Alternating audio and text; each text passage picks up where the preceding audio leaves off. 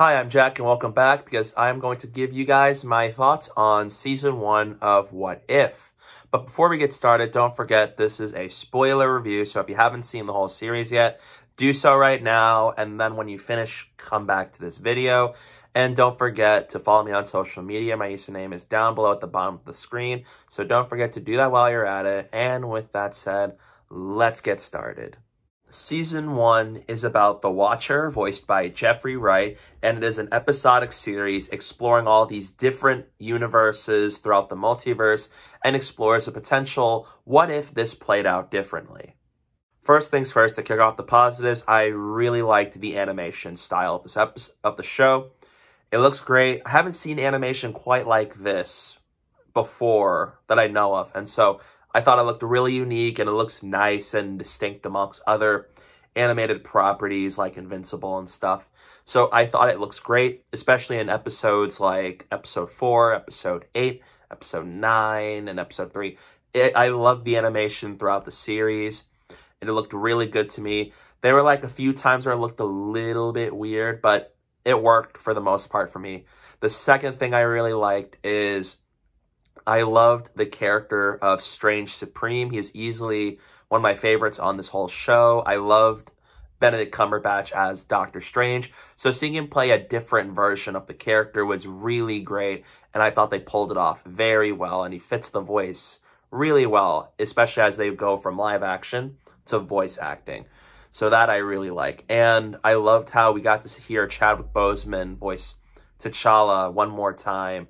That was really sad to see, and I thought it was very bittersweet to seeing Chadwick Boseman voice T'Challa, but an alternate version of the character, like one more time, because his death is still really tragic, and so hearing him play the character again was just really heartfelt. So I really liked that, and what they did with him on the show I thought was terrific. And so I also liked characters like the Watcher. I thought I liked what we got from him. Love Strange Supreme. I love T'Challa's Star-Lord. And I really liked how each episode, for the most part, has a very distinct what-if scenario. Like Episode 3, for example, was a murder mystery, which I never thought about a murder mystery in the MCU. So seeing a what if episode do that, I thought was really great. So they took the events of Incredible Hulk, Iron Man 2, and Thor, and they decided to tie all that together into an episode where Nick Fury is trying to find out who's killing off the Avengers one by one. And that I really, really enjoyed because it felt very distinct. It felt unique. It felt new. And I thought it was done well. And so each of these episodes had really great alternate scenarios that really push the idea of the show being called What If, especially with Episode 2, because I loved how T'Challa being Star-Lord created a very different universe than the one we know of. And even like Episode 4 and Episode 5 and Episode 6 and all that, they did a good job at trying to showcase that most of these episodes feel like different realities from the main MCU timeline. And that I thought they did fine with what they had to do with. And so that I enjoyed. Next thing I want to bring up is that out of all 9 episodes, my all-time favorite episode of the show is the Strange Supreme episode. I was really looking forward to this one before the show premiered. And so I was really wondering what they were going to do to make this different than the Doctor Strange we already know. And I loved it. I remembered watching it. I was in awe of how mature and how different this felt and how it really fits this character in a what-if scenario where what if he lost Christine Palmer, but he could not change it no matter how hard he tried. And it tackles morality and losing yourself, and I loved it a lot. And what could we do for love? And it was such a heartbreaking episode as well. It was just so well done, and it was just phenomenal. It's easily one of my favorite pieces of MCU Disney Plus we've ever had to this date, and I loved it a lot. And the next thing I want to say is it redeems Ultron, because Age of Ultron is entertaining, but I feel like Ultron was very underwhelming because I love the villain of Ultron, and seeing him kind of just be reduced to just making jokes, he's not very terrifying, and I just couldn't feel any sense of urgency from Ultron, even though I should be. And that was a bummer, but with this show, they redeemed him. They made him 1,000 times more menacing than in Age of Ultron, and they made him a force to be reckoned with, and easily one of the most powerful threats the MCU has ever showcased on that show. And I loved the voice actor for him, Ross Marquand, if I pronounce that correctly. He played Red Skull in Infinity War and Endgame, and I really liked him as Ultron in the show. And especially seeing how this Ultron, this fits the bill of what Ultron is, what he's programmed to do, and what he continues to do. And I love what they did with him. He's such a great villain, and it just redeemed one of my most underwhelmed villains of the MCU. Then I also really enjoyed the Guardians of the Multiverse. Even though that doesn't happen until the finale, I really liked seeing the Super Soldier Peggy with Star-Lord T'Challa and Strange Supreme and Party Thor and Gamora and just Killmonger. And just, I really enjoyed seeing the Guardians of the Multiverse, because even though it was only for an episode, I thought it was cool seeing them fight side by side and take down Ultron from destroying more universes and all that. That I thought was really cool. And I wish we got more of it, but it also is called What If. That's a very episodic series. So it didn't particularly bother me very much, but I enjoyed what we got from them, and I'm curious to see what exactly happens next in season 2. Like, will they decide to go forward with that more, or is that it for season 1? So there's that. Episodes that I really enjoyed this season as a whole were episodes 2. I really enjoyed episode 3, episode 4. I liked episode 5. I really liked Spider-Man that episode. And I really liked this zombie apocalypse-like scenario, which I really enjoyed. I liked episode 6. They managed to keep Killmonger's character intact and still fit who he is, aside from what we saw from him in the Black Panther movie. And episode 8, which I really liked, they made Ultron a threat, and I just loved the animation of that episode and seeing Ultron fight the Watcher. And episode 9. Episode 1, I'll get to that later.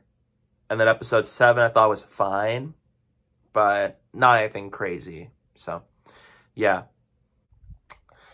However, then I gotta move on to the negatives, and the first thing that comes to mind is I thought they kicked off the show with the wrong episode, because I thought episode 1 was my least favorite of the show because it just didn't feel very different. It just felt similar, and it felt like a short rehash of Captain America: The First Avenger, because you had, like, Peggy Carter, she becomes a super soldier, and so Steve Rogers, voiced by Josh Keaton, by the way, gets, like, this Iron Man-like armor. But outside of that, everything else plays out the exact same as First Avenger. Like, she saves the Howling Commandos, and she thought she lost Steve, and she ends up going, like, through a portal, and she ends up being brought into modern timeline. It just didn't feel very different, and it felt rushed, and it felt like they were just trying to recreate the First Avenger step by step by step, and it just didn't feel very interesting, and it just didn't feel unique, and I felt like they kind of started off with the wrong episode, because I thought every other episode past this one did the what if concept a lot better. So they didn't really kick off with the right episode there, and I wish they did a better job with that. The second thing is, I wish they released the show all together, because I sadly didn't find enough hype factor to be wanting to tune in week to week.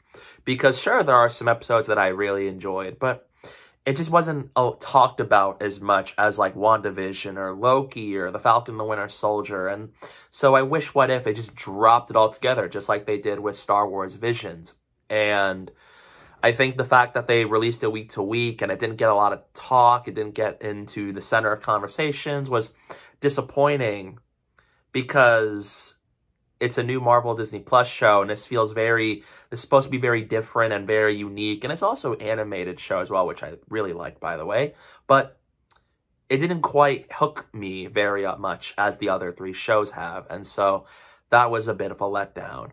The third thing I have to bring up is the fact that they didn't explore this multiverse concept all that much, especially coming off of Loki, which had that jaw-dropping cliffhanger. And I was really hoping that What If was going to really focus on the multiverse and what makes it different and all these different timelines and spend more time on them. But we didn't quite go in depth with the multiverse, and they didn't really push the boundaries for all the stuff they could have done with it besides like 1 or 2 episodes. And so that was a bummer because, again, they had such a great idea with the show, and whenever they do it right, it's done really well. But most of the time, it just didn't quite have that layer to it that makes it more complex and compelling, and I wish we got more of that.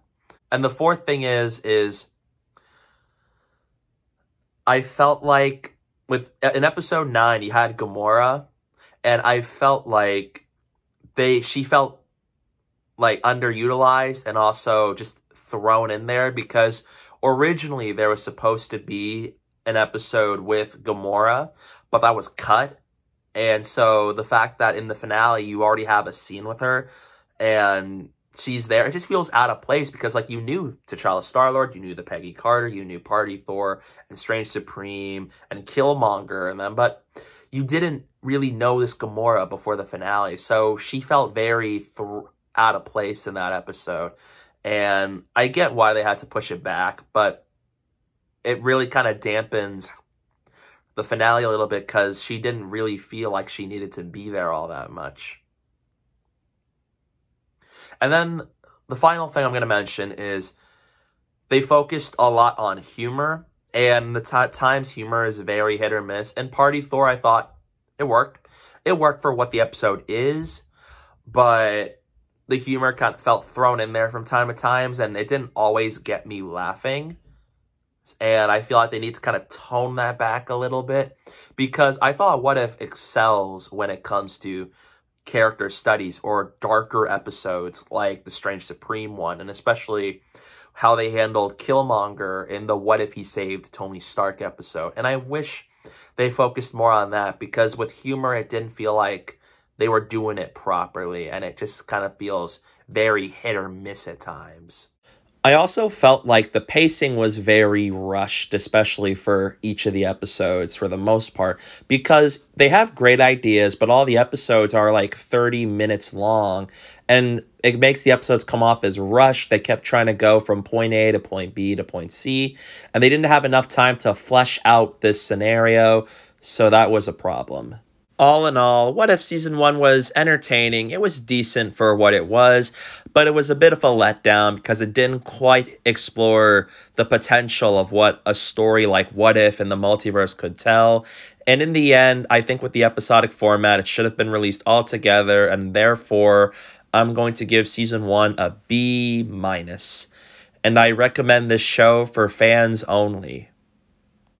Not quite reached my expectations, but it was entertaining. It had some really great characters and some terrific episodes, and I wish we got more of that, and I wish that it gave more excitement to have me tune in week to week. And overall, it had some good moments, but it didn't quite capitalize on its potential. So I'm really looking forward to seeing what they do with Season 2. I'm curious to see what episodes will they do and how many will there be and what kind of stories will they do what ifs for. So that I'm really curious to see. With that said, those are my thoughts on Season 1 of What If. What did you think about What If? Let me know down below in the comment section. I'd love to hear your thoughts on it. And thank you guys so much for watching. And don't forget to hit the like button and the subscribe button. And stay tuned for more. Space. Time. Reality. It's more than a linear path. It's a prism of endless possibility. Well, that doesn't sound ominous at all.